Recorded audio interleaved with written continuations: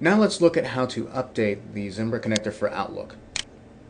First of all, make sure that you've received the files and put them in a convenient location. I've put them here on the desktop for easy access. Now updating is as simple as double-clicking on the Zimbra connector icon, which will bring up the Zimbra connector for Outlook setup wizard.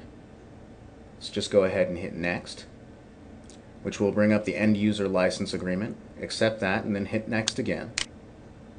And then to confirm installation, all you have to do is hit Next a final time. It will now tell you that you have an older version of the product and ask you if you want to upgrade.